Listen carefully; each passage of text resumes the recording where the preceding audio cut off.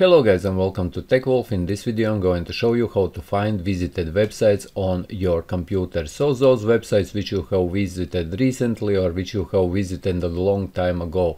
This is the way how you will be able to find them. So first open the browser which you were using. I was using Google Chrome and this will be for Google Chrome browser visited websites. Here in the right top corner you will see these three dots. Just click on these three dots and then you will find here in this drop down history. Just click on that history and you will see here history, and at the very top you will see Control Age, or you can click here on history, and once you click on history you will see all websites by date. As you can see, there is a date at the very top and what times you were visiting particular website, or for example watching video, as you can see in my scenario guys.